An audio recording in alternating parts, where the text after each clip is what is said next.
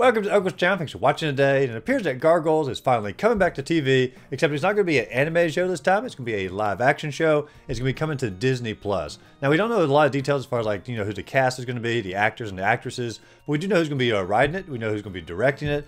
And we have a little bit of a blurb about what the story or the plot line for the show is going to be. Because it's not going to be exactly like the cartoon, and that's the only part I'm a little bit worried about. But let's go ahead and dive into some of it here. Now, according to Variety, they had a little bit of an interview here about it, and they said the current logline for the project reads, based on the cult classic Disney animated series, Goliath is the last of a heroic race of gargoyle warriors who once lived among mankind. Free from centuries-long curse that turned him into stone, Goliath struggles to solve the mystery of his past while watching over modern-day New York City alongside police detective Eliza Maza. So right there we have the basic storyline for the new TV show, and on one side, I'm pretty excited about it because it's a gargoyle show coming back. I love gargoyles, and I love that, it's the creator simply behind it once again.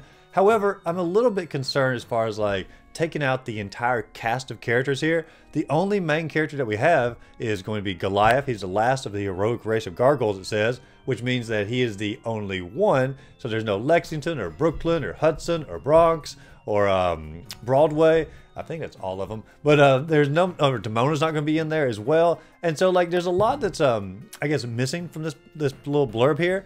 And they may end up changing some of this as the show gets developed a little bit. I know some people have mentioned that it may only be focused on Goliath because it's going to be a too much of a cost-effective show, or not cost-effective, too much of a costly show to animate and do all the animatronics or whatever they're going to do with this for the entire cast of gargoyles. And that may or may not be true. I don't know. But man, I really did love the entire ensemble of all the characters in Gargoyles. And if they're going to really just strip it down to just Goliath, I don't know. That's a little bit disappointing to me. I'll still watch the show. I'm still excited what they're going to do with it, especially when we talk about who the writer and the producer here is going to be. But I don't know. I am a little bit disappointed, I'll admit, that we're not going to get the entire cast of the Gargoyles, and at least initially for the show. Now let's talk about who the writer and director of this show is going to be. It's going to be written by Gary Dauberman and directed by James Wan, and the company that they work for is called Atomic Monster, and that's the company that they've pretty much created. Now Gary Dauberman, outside of Atomic Monster, he wrote It Part 1, It Part 2, which were very excellent horror movies. And truth be told, their company focuses mostly on horror movies as well. They have pretty much all the side projects or side spin-offs of the Conjuring movies, like Annabelle or The Nun, another Annabelle movie. I'm looking at them here. They did the Mortal Kombat movie, another Conjuring movie. Malignant, I never actually saw, but I was interested in seeing that one. I never did. Megan, take what you want for it. It was a funny little movie on its own. And they got a Salem's Lot film coming up. I didn't know that. Regardless, they got a lot of stuff coming up. Oh, and Gary Dauberman also created the Swamp Thing show that was on DC. They got really good reviews and was canceled after one season, which disappointed many people out there. But Gargoyles, I'm really excited for it. Now, some people have mentioned that maybe Disney's looking toward Gargoyles a little bit because their Marvel shows are not doing really well lately. And they keep putting more and more Marvel shows out, and it keeps getting worse and worse reviews. And some people are saying that people are having a little bit of a superhero fatigue. And so maybe we're going to transition over to try to go for Gargoyles a little bit. And yes, I know it's still sort of superhero-ish, but this is more rooted in I guess sort of fantasy instead of superhero. Yes, they do save the day. They have the typical superhero, I guess, flair in the cartoon. But at the same time, there was so much lore behind it, so much fantasy behind it.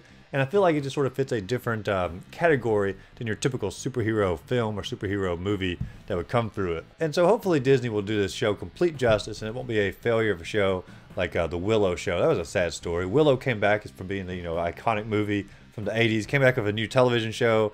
People didn't watch it. I have to admit, I didn't watch it either. But no one really seemed to like the show a whole lot. And then they even took it off of streaming altogether. So you can't even watch Willow at all anymore. But that's a different story for a different day. I'm just saying I hope that doesn't happen to the Gargoyle show, just simply because it's a similarity of pulling a fantasy franchise from way back in the day, putting it on Disney Plus, and hopefully the fan base will be there for it, and it won't just simply disappear like Willow. But I'm going to guess, since they've got a pretty good studio attached to it, I think they got a pretty good chance of making a good run with this particular show. Now, I am a little confused, like whatever happened to the reboot that we're going to do a live action with Jordan Peele. He wanted to do a movie of Gargoyles, and Disney wouldn't give it up to him at the time. I don't know. Personally, I'd probably rather see him have a run at Gargoyles over Atomic Monster here.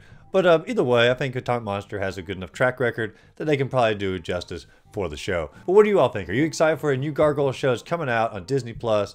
Or are you a little reluctant about it based upon the plot line for it, leaving out all the main cast, at least from the original or the initial blurb about the show? Let me know in the comments down below. And as always, if you enjoyed the video, be sure to like and subscribe to the channel. Check my other videos listed up above. And as always, go out there, find a great game to play. Simply have a great rest of the day.